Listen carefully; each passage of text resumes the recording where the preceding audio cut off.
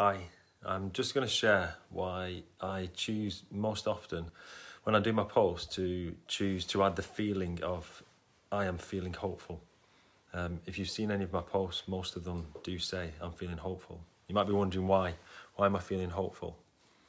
Well, I'm hopeful because you are watching this video now and therefore you are going to hear the truth that Jesus loves you.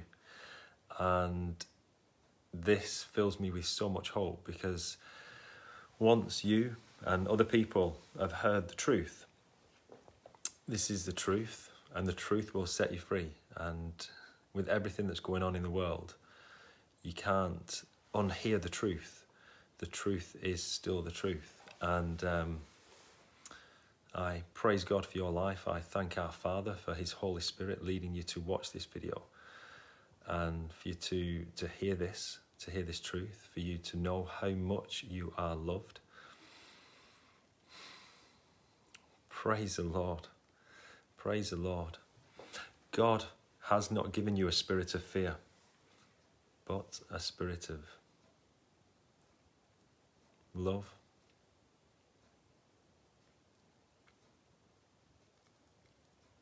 a spirit of power, and a spirit of a sound mind.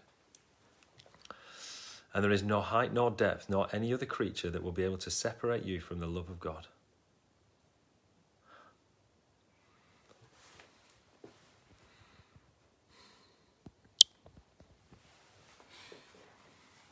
Love never gives up or never loses faith, is always hopeful, and endures through every circumstance. Praise God for your life. Praise God for your life. Why am I hopeful? I'm hopeful because if God is for us, who can ever be against us?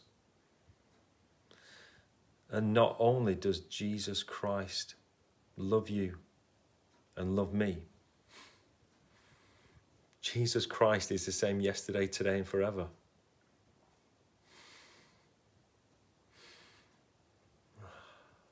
Hallelujah.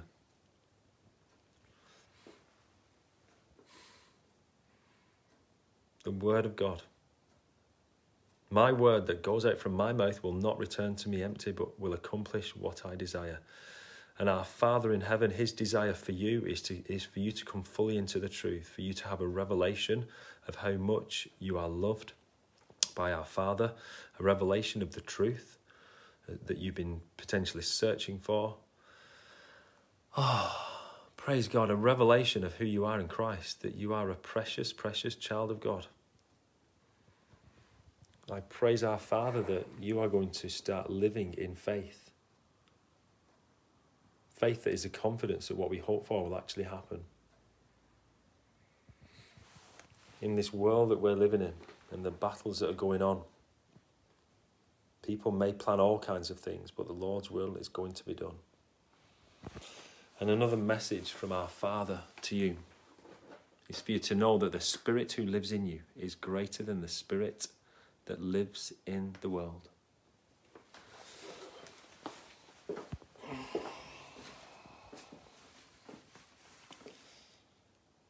Jesus asked, will you never believe in me unless you see miraculous signs and wonders?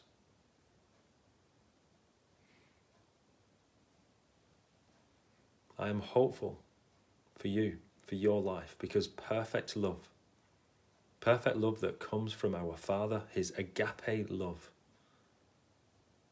his perfect love expels all fear. If you've been through trials and tribulations in your life, then know these truths. You should never ever be ashamed of what you have been through, because God is going to use your story for his glory. And that storm that you've been going through, particularly during 2020, the storm that was sent to break you is going to be the storm that God uses to make you. Hallelujah. And I have hope.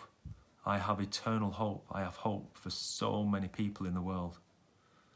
Because the Lord is close to the brokenhearted and saves those who are crushed in spirit. And God uses broken people like you and me to rescue broken people like you and me.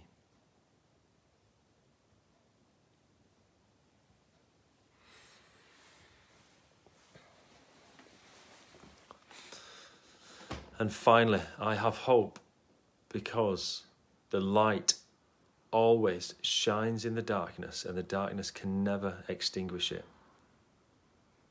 And then you will know the truth and the truth will set you free.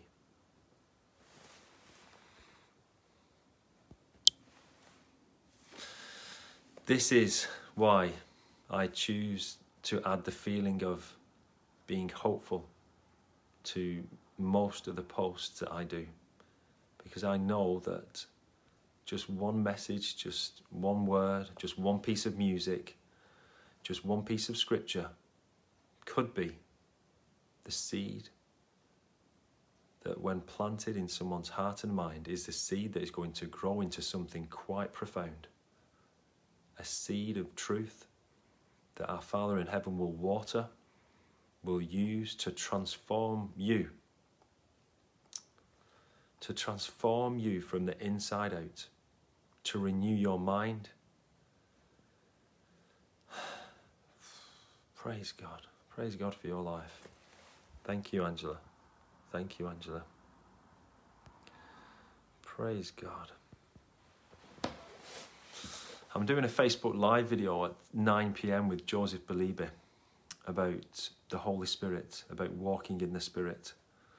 And maybe you'll get led to watch that video as well. But know this. Now, faith, hope, and love remain, these three. But the greatest of these is love. God bless you and protect you. You are the apple of his eye. You are a precious, precious child of God. Agape Paul.